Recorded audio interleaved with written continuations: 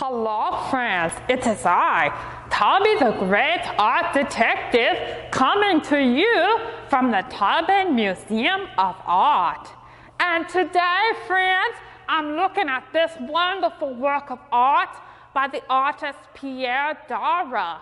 Now, Pierre Daura painted lots of different things.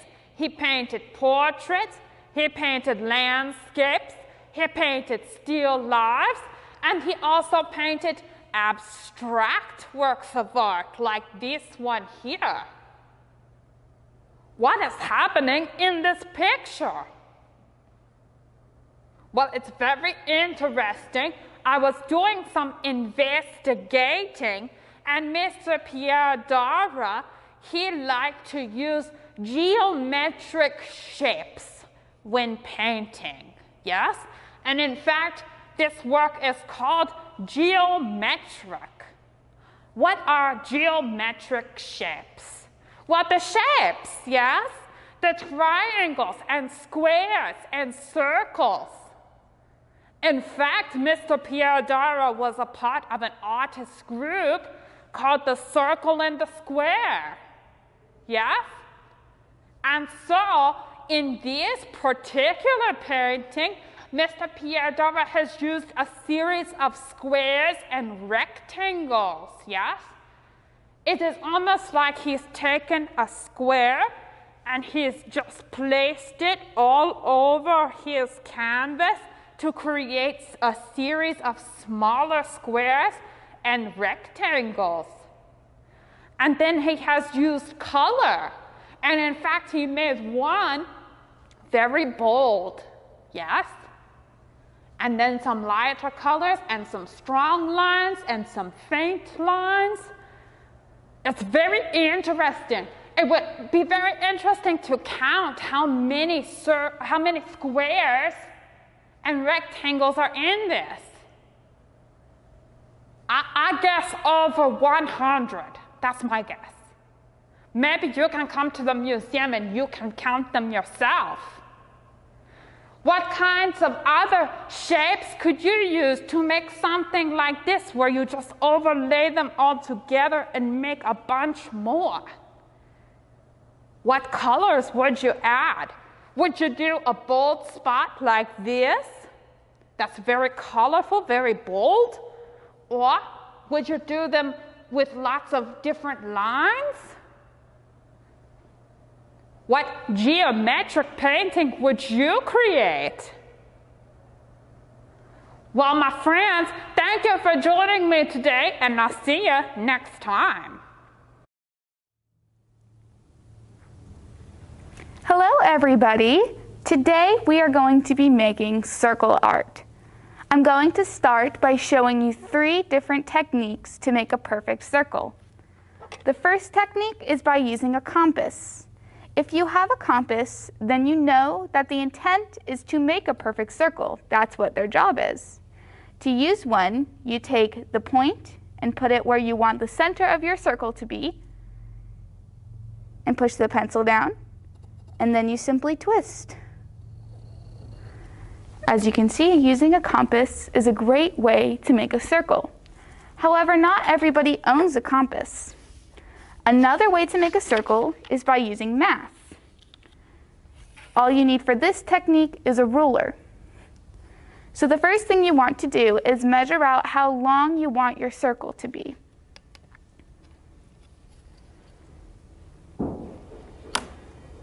I want to make my circle about 3 inches long, so I'm going to draw a line that is 3 inches. And put a dot at 1.5, which is my middle point. Then I'm going to draw a same line with my middle point being 1.5 still.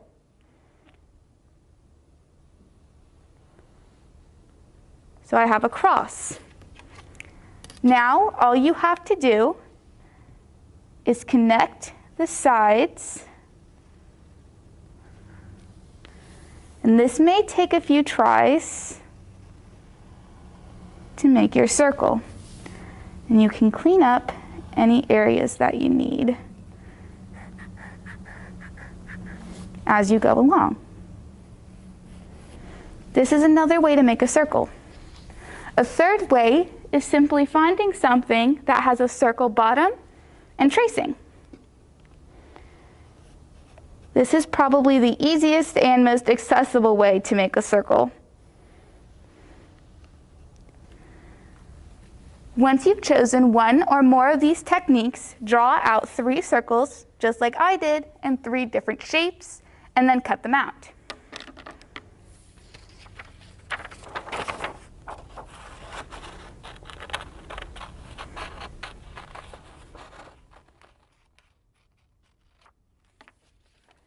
Now that you have your circles of all different sizes, you're going to make a collage that includes each and every one.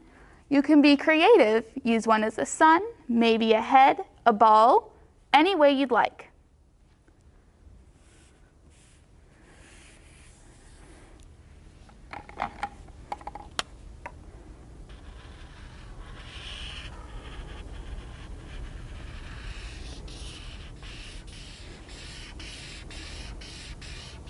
I made my first circle a bubble. Use glue or tape to take it anywhere you'd like on another sheet of paper.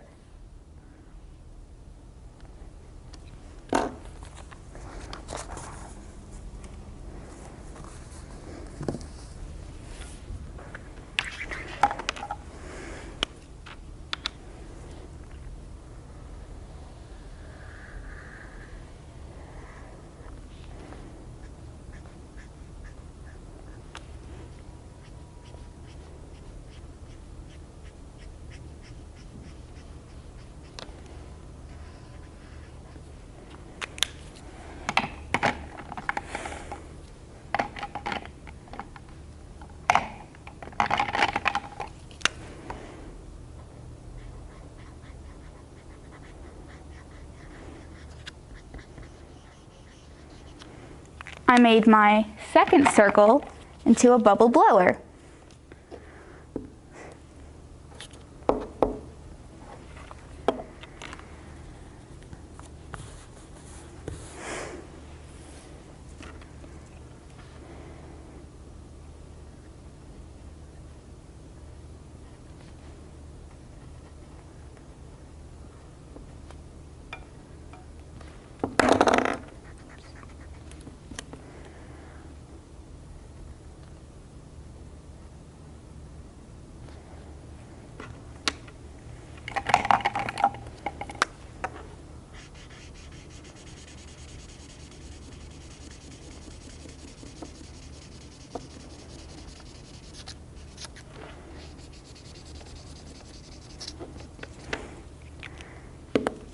I decided to make my third circle a face.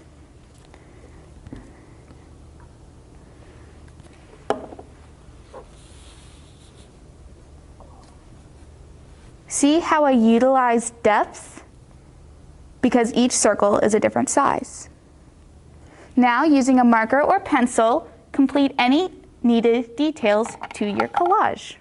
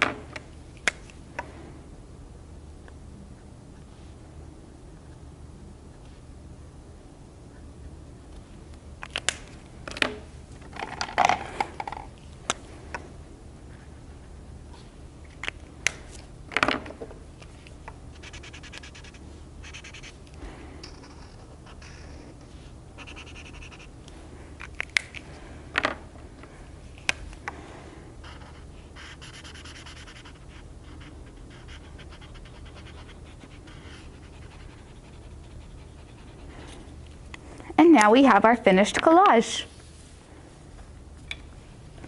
We hope you enjoyed, and we'll see you next time. Hello, friends. It is I, Tauby, the great art detective, amongst all the shiny things. Hey, listen.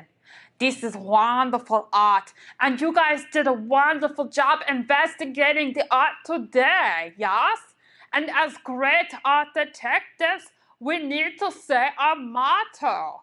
Okay, say it with me. Are you ready? Here we go.